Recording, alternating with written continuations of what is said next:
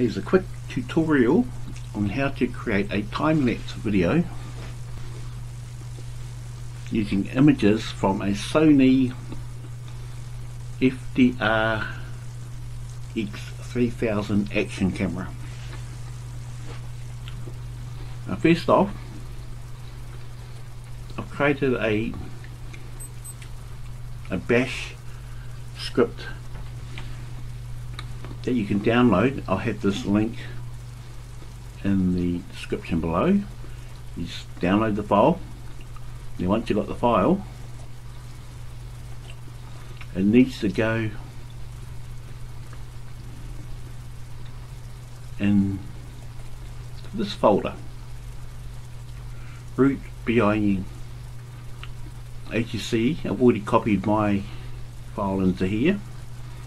Once you're in here, you have to right click over here at the side, actions, open as root,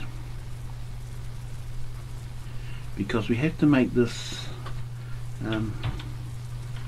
file executable, and to do that we have to type in this command, chmod +X, the file which is 3000.sh. Done. This means that we can run this file from any folder. Okay, out of here. Now let's go here into Sony FDR. Now I've transferred the files off the camera over onto my hard drive, the whole folder. I just copied it, and there it is. This is what the action camera created, all these files. So we right click over here, action, open terminal. We run my script by typing in 3000.sh. Now this might not work first up. If it comes up with an error that says permission denied, put this in the front of it. Okay, type that in, password, and now this is my script running. It's running. It's asking for two options. What do you want your output to be down here? So we will put in 2, and we'll leave it at the default 50 frames per second. Number 3. Okay.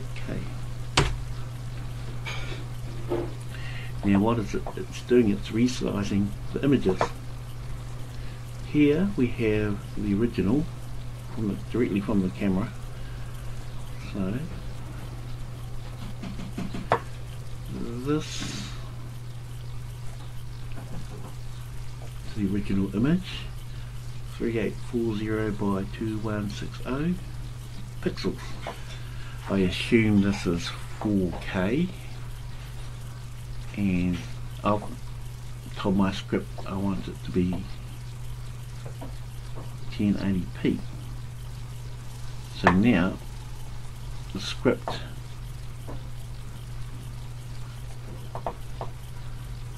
is creating temporary files, and here we go. So it's turning this one into this one, 1080p.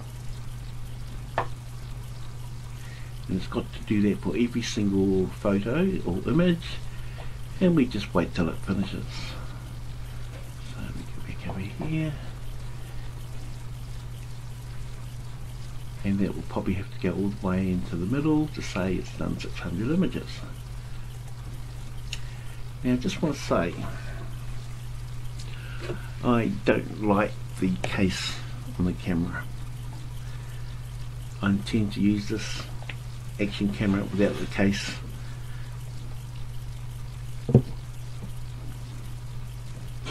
To me, the case introduces another possibility where the image can be further downgraded if the front of the case is not clean.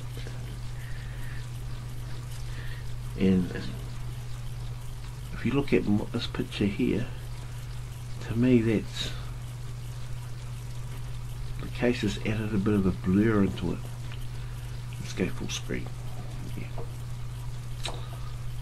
See, that looks blurry to me. So the next time lapse I'll do it would be without the case. So let's go back out.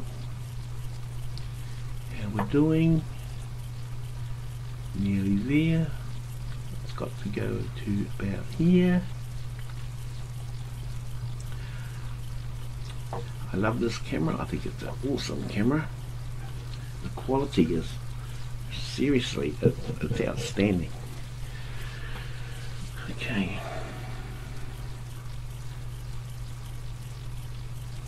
Let's close that. No. Let's close that down. Let's move that over down there. It's getting close.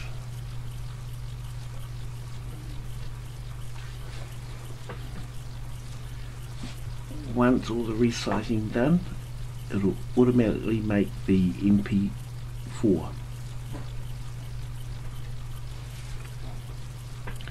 Now if you set your time-lapse settings on your action camera to 2 seconds and stop after 600 frames, it'll produce a 12-second video. That's a 1080p at 50 frames per second, which is what I prefer to create my time lapses in. Okay, here's the video it's making, and once it's finished, it's going to delete all these temporary files.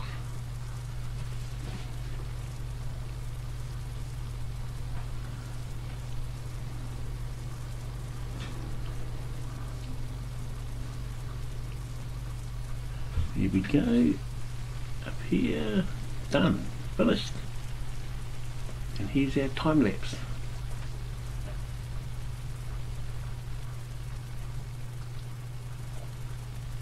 I've got it on repeat.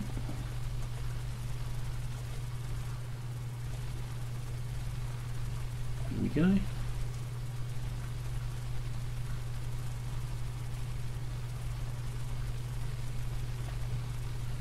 And let's see it full size.